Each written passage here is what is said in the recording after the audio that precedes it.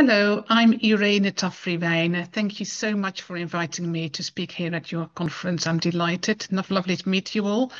I'm a nurse by background. I've worked many years in a hospice as a nurse, but I've also spent many years living and working with people with intellectual disabilities.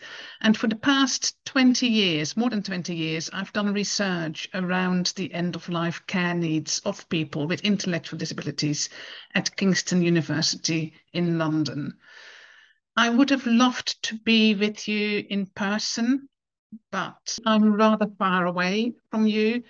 So it just wasn't possible for me this time to fly all the way out to Australia, which is a real shame. I'd love to come to Australia because there are so many good things happening there, which I'll tell you about in a moment. But first of all, let me just introduce this talk for this morning.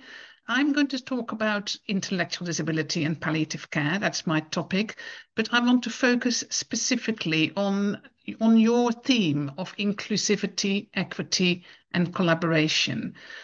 That is particularly challenging for this population, as you can imagine. So let's think about that. I'm going to tell you about my most recent projects, some of the research I've been doing, and what I'm working on at the moment.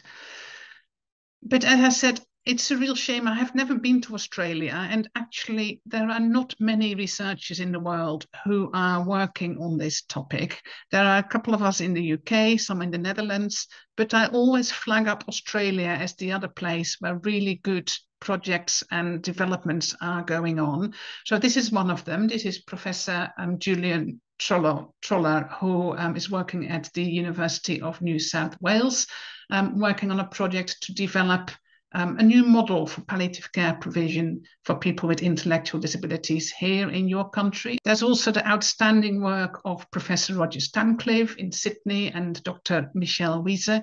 They have developed resources and materials based on their research around how to talk to people with an intellectual disability about end-of-life care. But let's think first of all about what we mean by intellectual disability. And I'm just going to start with just reminding us that we're talking about people. This slide shows you the photographs of some of my friends, the people I've known, the people I've loved actually with intellectual disabilities. And all the people on this slide have died.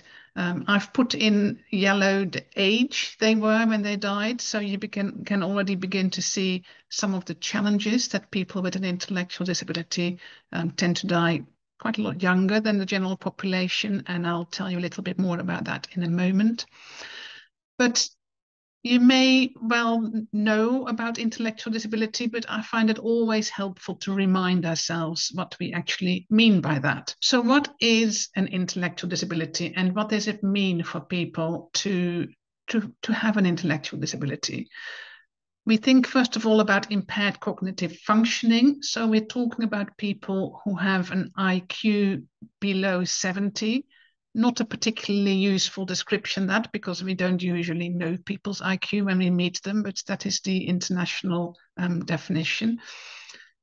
People will have some limitations in some of the social skills and in living skills, limitations in skills of learning, adaptive behavior, things like being able to manage at school, to live independently, to access healthcare when you need it.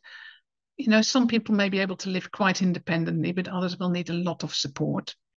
This is a condition that starts in childhood, so before the age of 18, and is lifelong. So we're not talking about people who have limitations in their cognitive skills due to dementia or brain tumors that happen later in life. These are people who've lived with their limitations and their skills all their lives, and so have their families living with supporting them. It's a large group of people, a very wide spectrum. It includes people with very mild intellectual disability. These are people who may well be able to live independent lives, get married, manage quite well at school. Sometimes things just fall apart a bit when there are big changes in their lives. So, for example, when they get ill or need to access healthcare. Most people with an intellectual disability fall within this end of the spectrum, having a mild intellectual disability, and they and you may not know about it. They may not realize that they have that it's an intellectual disability that makes things difficult for them when things change. On the other end of the spectrum, we have people with severe and profound intellectual disabilities. Those are the people that you will undoubtedly recognize and know about, because they will not be able to manage without sometimes 24-hour support. So there will be carers and families with people to help them communicate, because people on the mild end of the learning disability spectrum will be able to talk with you, maybe explain to you, sometimes in quite simple words, what the problem is, what their difficulties are. But people who with profound and severe intellectual disabilities will need somebody to help interpret for you what they're thinking, what's happening with them. They are people who often don't communicate in words and don't understand spoken language. How many people in the world have an intellectual disability? It's quite a large minority group. We're talking approximately 2% of the world population. Now, definitions and estimates vary according to how people are counted and who is included in this definition. It's quite a hidden population, particularly people with a mild intellectual disability are often missed. But we're thinking about 2%, which is about 400,000 people, I'm told, in Australia. What that means is that 1 in 50 of your patients, if you have a patient population, will have an intellectual disability. If you think that you see fewer people with an intellectual disability than this, then that either means that access to your services is not equal, or that you don't know that they've got an intellectual disability. And both these things, of course, matter. When we're talking about families affected by intellectual disability, of course, that is a lot bigger. Maybe several million families will have somebody amongst them with an intellectual disability. So it's definitely something you need to think about and you need to know about. Let me now tell you something about my current projects. When we're talking facts and figures, and particularly when we're thinking about people with intellectual disabilities who die, this is a really important program of work that is happening in England. And this year is the first year that I've been involved in this program.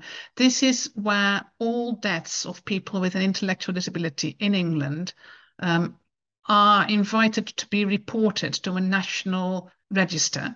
And there are a number of questions on that register, data being collected about people with a learning disability. That's the terminology we use here in the UK. And from next year, it will also include autistic people who don't have an intellectual disability. Data are collected, and every year they are analysed. And so we have a report coming out every year about what people die of, and how old they were when they died, for example. My involvement this year for the first time has been to work with a group of people with intellectual disabilities. There are 7 people in that group, and along with us who support them, who work on making that information accessible and easier to understand.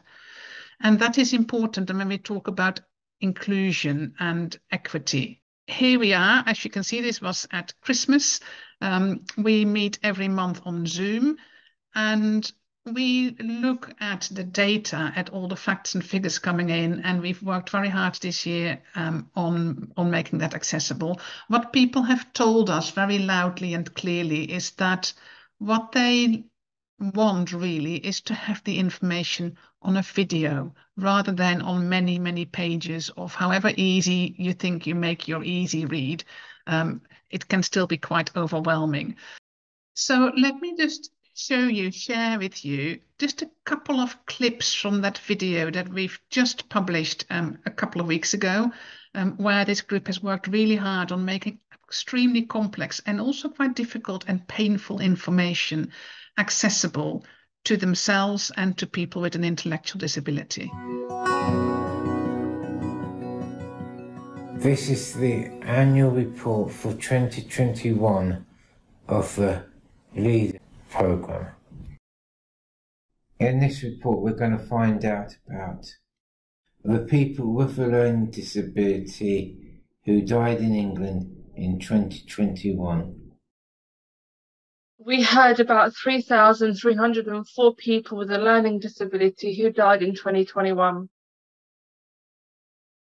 Of each 10 people with a learning disability who died, 6 died before their 65th birthday.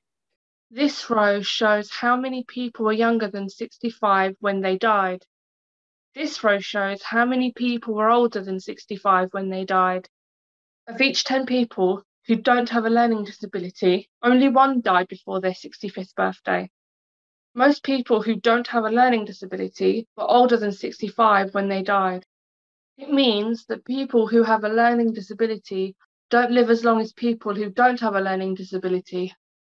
People with a learning disability usually died 22 years earlier.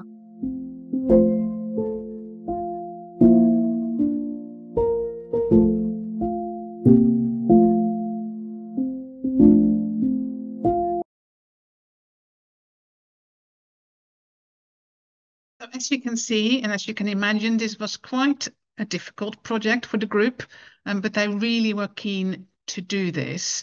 And we've just found how difficult it is, but also how important to really think about how you make your messages easier to understand. It isn't enough just to say something in simple and easy words, but to really think about, how you're going to communicate that message. And I don't know about you, but I find that once we've done that, once we've thought about, how are you going to explain that people die 22 years earlier on average? What does that really mean? And how are you going to capture that in a picture?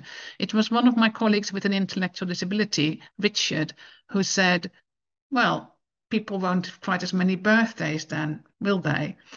And it was his idea to show that in the disappearing birthday cakes. And this kind of report has come out year after year. It's been running about 5 or 6 years now. It's quite depressing that these numbers, the difference in age and death stays so high. But for me, I find that, and I've heard it from others as well, that it's only now looking at that really quite painful slide of the disappearing birthday cakes that it hits me really what that means, and that we really need to keep an eye on that and do something about it.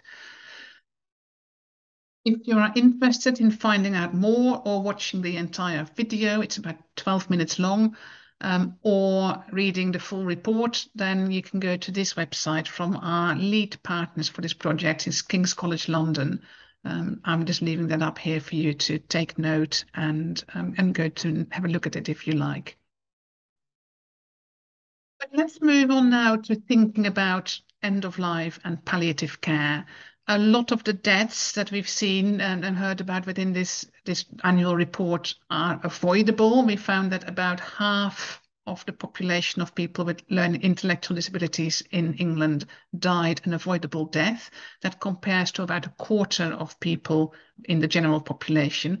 That's shocking enough, but of course there are many times when death is going to happen. We know that it's coming. What people need is palliative care. So what are the challenges for you as palliative care professionals, and how can you really include and involve people with an intellectual disability in the decisions that affect them? It's always helpful to think about that first from the perspective of the person. So what do you think it's going to be difficult for the person with an intellectual disability who's coming to the end of their lives and who will need palliative care? If you take a moment to think about that, I wonder whether some of the things you've thought of are the same as the first thing that I've put on my list. I mean, there's many more, but here are some examples. People will find it difficult to explain to you or to even know for themselves how to explain what they're feeling or thinking, which is always a very helpful thing to know if you are a palliative care professional. They may really struggle to understand what's happening, the changes in their lives. Has anybody actually explained what's going on?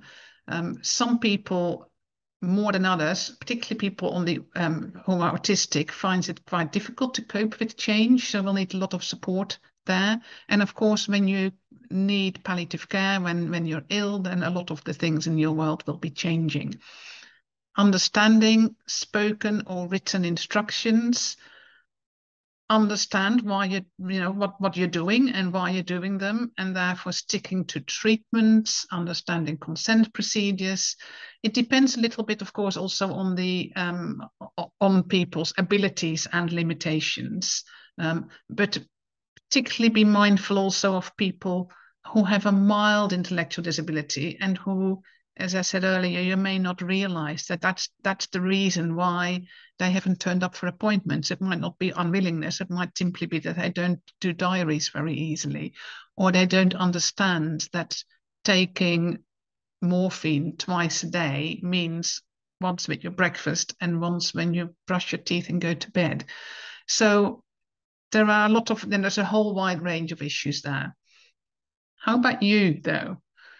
You may find it difficult to make a diagnosis, to actually figure out what it is that's going on, and also to know and to see when the palliative phase starts. When do you initiate palliative care? That is often quite late for this population, that people realize that this is what is needed. Assessing pain and other symptoms, that is really a concern I hear most probably from palliative care professionals. How on earth am I going to figure out what is happening and what we can do about it? As I say, for you to understand what this person is feeling or thinking, how can I explain things? How can you communicate? How on earth can you involve this person? But also knowing who to involve. And quite rightly, within the world of palliative care, there is a huge emphasis now on involvement, on doing things together, on making sure that the care you give and the decisions you make are care and decisions that the person would have chosen and will want for themselves, that fits with their life, with the person who they are.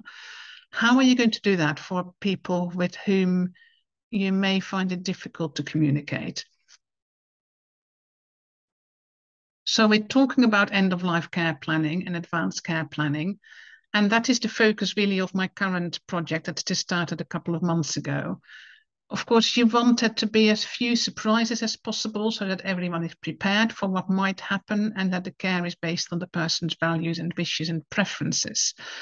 You may be very familiar, probably will be very familiar with what end-of-life care planning is and what it means, and also, really, you will know probably more than the person and their carers, their staff, what to expect, what the future might look like in terms of medical progression, really. So helping teams, helping families to understand what might possibly happen. The surprise question is really useful for this population. Would you be surprised if this person died within the next year?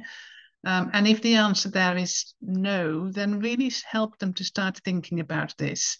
People with an intellectual disability may not die of something that is nice. Well, I say nice, it's not nice, but predictable, like the cancer journey, for example. People often live with frailty, with multiple medical and health conditions that make things very complex. People may have epilepsy and diabetes and heart problems all at once. So it is often a surprise. It is often a surprise for the carers, for the staff, for the families that something is changing or that people are dying or have died. But then when you ask them looking back, they said, actually, we shouldn't have been so surprised. So helping people to think ahead, but also involving the person in that. That is the focus of my current work. There are a lot of easy read plans, advanced care plans out there. I find that a lot of them are not actually advanced end-of-life care plans. They are afterlife care plans. And there's a lot about funeral planning. Nothing wrong with that, of course, but we all know that there is more to end-of-life care planning than planning a funeral. And for people with an intellectual disability, these questions, actually also for me, these questions might not be so easy and straightforward to answer, however easy you think your easy read leaflet is. Where you'd like to be cared for, it's quite difficult to know if you don't know what's going to be wrong with you or what your options are. So much more useful might be questions like really helping people to know, helping you to know how this person wants to live, what matters to them, what is most important, and how you can make that possible. If it isn't possible for this person to stay at home, what is so important to them about home? And is it possible to transfer that to somewhere else, for example, whether that's having their pets with them or their family around or their favorite music or a quiet place, whatever it is. But these are the kind of questions that we need to help people to think about.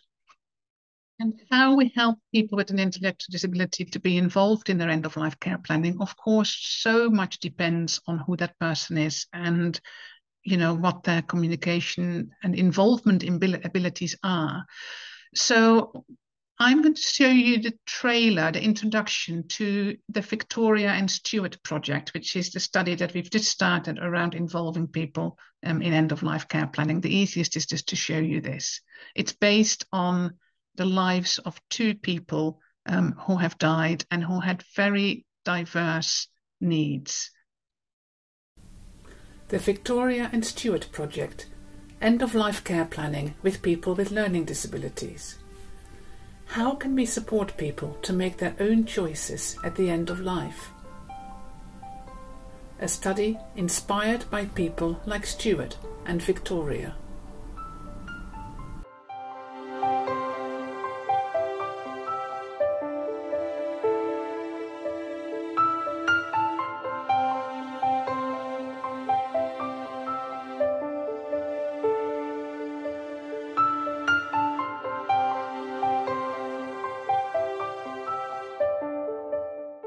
"26 different professionals were involved from 15 disciplines.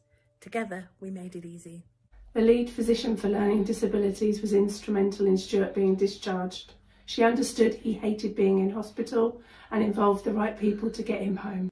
We had a multi-professional group email and WhatsApp group for 24-hour support. His visits from professionals were spaced out so that he didn't feel overwhelmed. He decided who should visit and when. Whenever the nurses visited Stuart, they always made sure we were okay. They even called on their day off sometimes.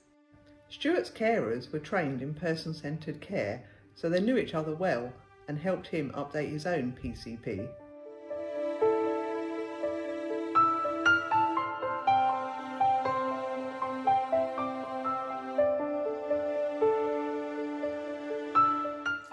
Even in the pandemic, Stuart was able to spend time with his family every day, either through COVID-secure visits or online.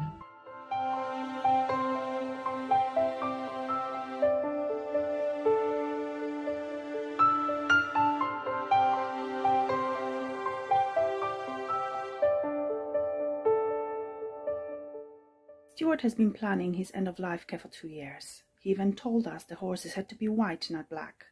We made sure every detail of his plan was followed. Stuart had a very challenging behaviour, and because of how and what the Eden Vale did for him, we were able to spend the last precious weeks of his life as a family. These times we would never have had without them. He himself told me that he was so happy they were there for him. To see him comfortable, relaxed and happy with them meant everything. They were even there for us. Thank you very, very much. Oh, you know, people help me.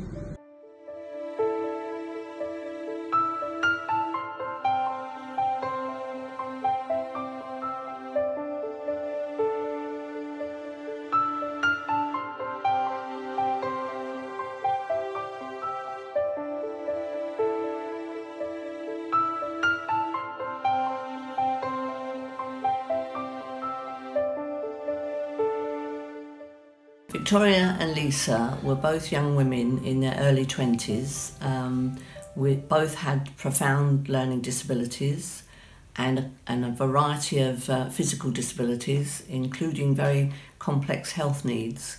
and they lived together in a purpose-built bungalow. They had their own team of workers, and they lived safely and happily together for many, many years. We knew that Victoria was going to die because her consultant, her renal consultant, told us her kidneys were failing, and dialysis and transplant was not an option. Throughout her life, although she was a woman without words, she knew what she wanted from life. It was up to us to interpret and then give her what she wanted. We decided, her family and her circle of friends decided, that she would die over a period of time. That was a huge decision for us to make. I think we were recognising that slowly her life was being more restricted.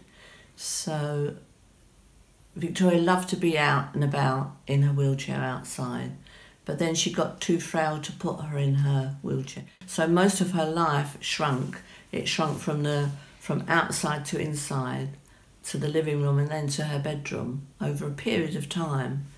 So we had to be inventive and think about, well, the world's got to come to her. You know, we sat and we talked a lot as the staff team, and particularly the team leader. I focused on the team leader because she would influence the rest of her team, and we're talking about a team of 15 people. Quite a lot of people. And then there was all the other fringe people like the GP and the palliative nurse and various other and district nurses coming in. So they all had to be made aware of what our plans were and to actually sign up and sort of promise to follow the plan. I think if there's family and they're aware of all this like we were, they should be guided by the family, but they should join together to actually make it happen. An acute care plan will enable that to happen because you go through all the stages. And that was the beauty of having that very detailed end of acute care plan, because we'd gone through it, we'd talked about it as a staff group. We talked about, you know, she will not go to hospital and what you would do to prevent her going to hospital. Victoria died at home with her family by her side. With fairy lights, with people who loved me, and to beautiful music. So I always think, as well as she could, Victoria lived happily, but she actually died majestically, if that's... I've been struggling for a word, and it is majestically. And wouldn't you want to wish that for your nearest and dearest? And, you know, that was... And I think if you have a good death, the pain of it, for the ones that you leave, really helps. I mean, we had to work hard for it, and I want it for other people.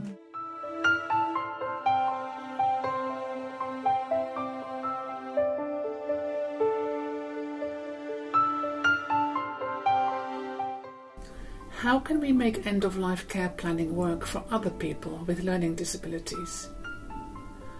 We will work together with people with learning disabilities, families, services and academics. This 2-year study starts in April 2022.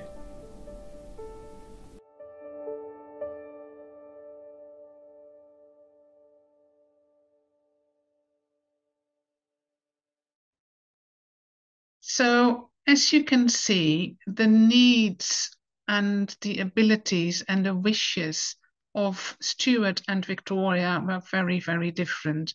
Stuart was well able to engage with the kind of easy read end-of-life care planning tools that are available. He actually attended a couple of end-of-life care planning workshops that his local team was running for people with an intellectual disability. Once he knew he was dying, he wanted to do those workshops. Victoria, as you could see on the other hand, really needed her circle of support, her family, her friends, her care staff to speak for her and to interpret and tell other professionals what it is that she wants. And that's possible. So we're currently looking at how to do that for everybody. If you are interested in this, then do go to our YouTube channel, where the full video that I've just shown you is, but there's also a half-hour version of Victoria's story. We're working on a longer version of Stuart's story as well, and a couple of other short videos about this project and about involving people. A key aspect of this study is that we really are doing this together. So we've employed 3 people with an intellectual disability. There's Amanda sitting here on the left, and Leon on the right, and Richard in the blue shirt, who are helping us to run focus groups with people with intellectual disabilities. We are currently, as you see around this table, testing out various data collection methods, making things as easy as possible, even for people who have no words, to communicate to us what they think about end-of-life care planning. And they will then also help to interpret the data and to look at all the materials that are out there. That can include materials that have come out of Australia, because as I said earlier, you're doing great things here in your country. And we'll test them out and see really what works best for the people in England. My wonderful colleagues, this is the culmination really of well, 2 decades of working with people with intellectual disabilities. Amanda in the middle has been my co-researcher for quite a long time now, more than a decade. Richard in the blue shirt is quite new to the job. And Leon in the black outfit is even newer. And it always amazes me, it shouldn't really now, but it still amazes me how keen people are to be involved in this kind of work, how keen the people out there in focus groups are to talk about death and dying. But how we do that, in a way that is, fun is the wrong word to do. It's never fun really to talk about death, but we do laugh a lot. And if you work in a hospice or in a palliative care team, you know that, don't you? That life is not all doom and gloom. So it is possible. Keep an eye out, Victoria and Stuart project on our website, our Twitter account. I will leave you with just a number of resources that may be helpful for you, websites and such like. I don't know how I do my work without Books Beyond Words. They are picture books developed specifically with and for people with an intellectual disability to help them think about and talk about things that will affect them in their lives. So all the pictures that I've shown you come from those books. I've co-written 1 or 2 of the titles around end-of-life care. So really worth looking at their website. The PCPLD network, Palliative Care for People with a Learning Disability, has a number of resources that you can go to and use for end-of-life care and palliative care, talking about dying. As you can see, Victoria and her mother, Jean, are our poster girls for this website. Jean is a member of our specialist advisory group. And finally, this is my own website, which I will try and keep as up to date as possible with the latest things that we're doing, developing. So it's worth just having a look at that and see if there's anything else that you might be interested in and following up. So thank you very much for your interest and attention on this Saturday morning. And I do hope that technology is going to work and I'll be able to answer some of your questions now. I'm sitting to attention, hopefully, here in Europe to join you live. Thank you.